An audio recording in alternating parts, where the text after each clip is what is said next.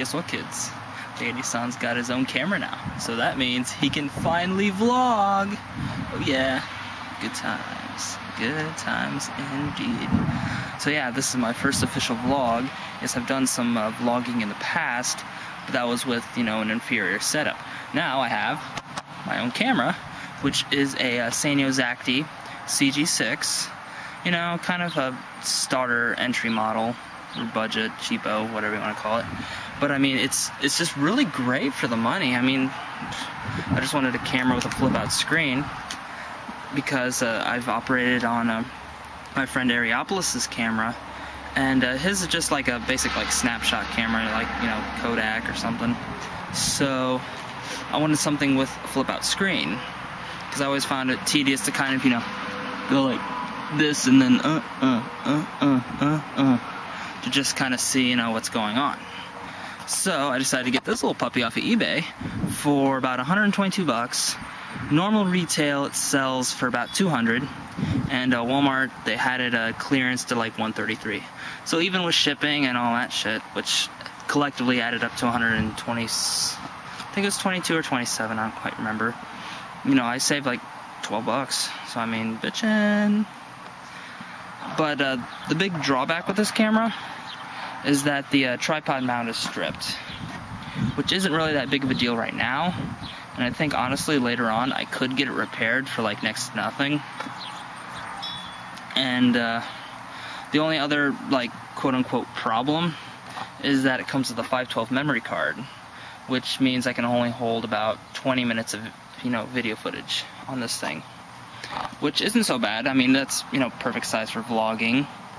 But if I wanted to do something more, like maybe capture some footage and then later on edit it and just kind of like compile everything, then we'd have a bit of a problem.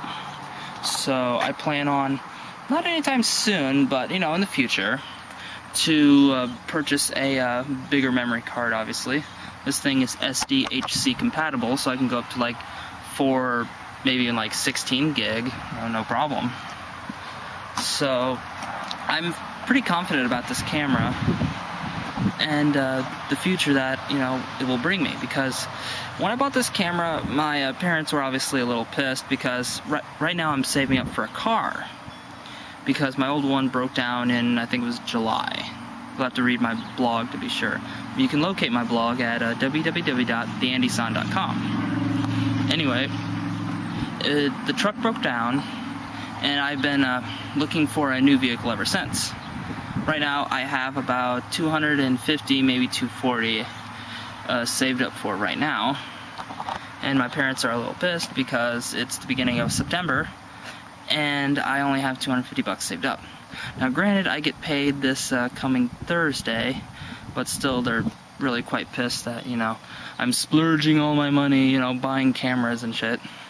But they don't realize the potential that a camera can bring me.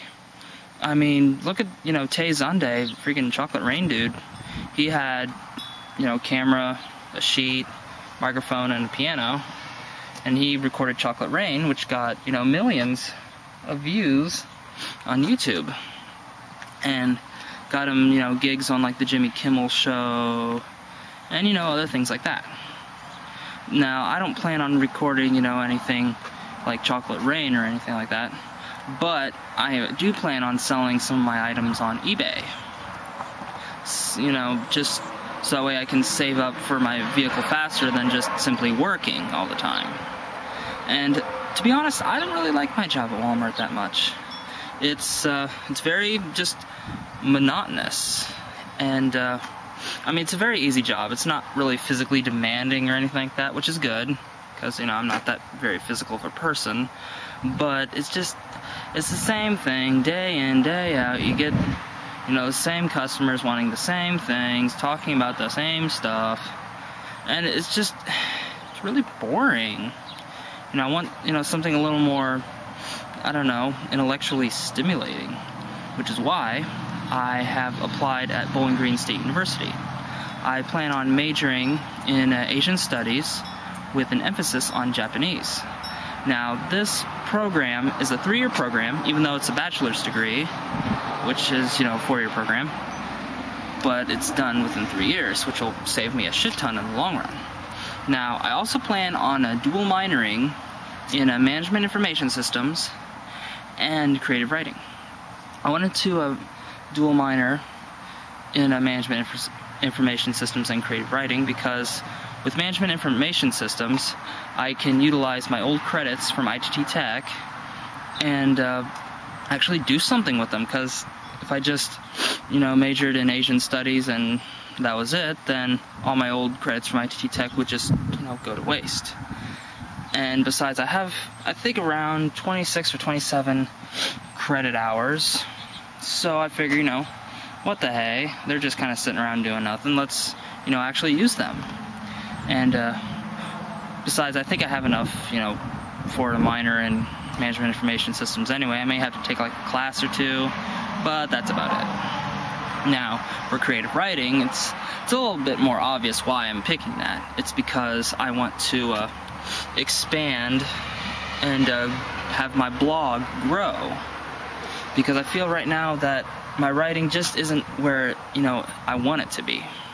I mean, it's getting better, but not quite as good as I think it can be. Because, I've looked at some of my old, my old posts and some of the writing I did back when I was at Urbana University, and it's just like, I can do so much better. I've done a lot of great things when I was in college.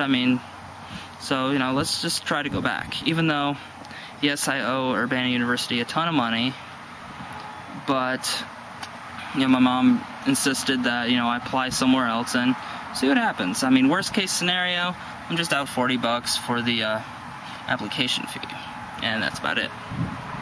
So I decided, oh, what the hell, let's go for it. And I applied. They got my application fee, and because my GPA was so low coming out of both high school and ITT Tech, they said I wasn't accepted, but they gave me a chance to appeal it because my GPA was kind of like borderline. I think their minimum requirement GPA is 2.5, but mine was like 2.33 or like 2.0 or something like that. So it was close, but not quite up to their standards. So I was given the chance to appeal it. I obviously did. I sent in the appeal letter about a week or so ago, and I haven't heard back from them yet, but I called them, not today, but the other day, and they said that normally, since I applied for the spring semester, which is the beginning of January, I almost said July, it takes a little bit longer to process everything, which, I can understand, but also, in the same sense, I want to know if I'm going to college or not. So, I want to, I don't want to go out and buy a bunch of things and then have them come back saying, Andy, you're not accepted because of blah, blah, blah, blah, blah. Like, oh shit, I bought a whole bunch of stuff for my dorm, and I can't use it. Fuck. So I wanted to make sure as soon as possible, whether or not I'm accepted at Bowling Green, and if I am, then, I won't immediately go out and buy things, but just kind of like one at a time, because I still have a lot of old things from Urbana that I can still use, like my sheets and things like that, which, honestly, when I went to Urbana, that was the most expensive thing to buy. So, yeah, I've got that covered, got the trash can covered. I still got like a shit ton of liners left from one of my old roommates.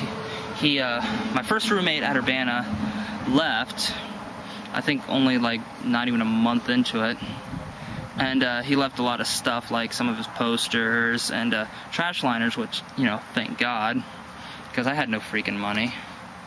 So, that saved me a lot. And I hardly ever used them when I was in college. It's mostly my new roommate that, used the trash. I was I like to think, I was very efficient with my trash. And plus, I didn't really have a lot, so that kind of contributes to it too. Now, I see that we're approaching the 10-minute limit for YouTube, so I'm going to have to stop here. And let's just sign off real quick. Okay, this is TheAndySan.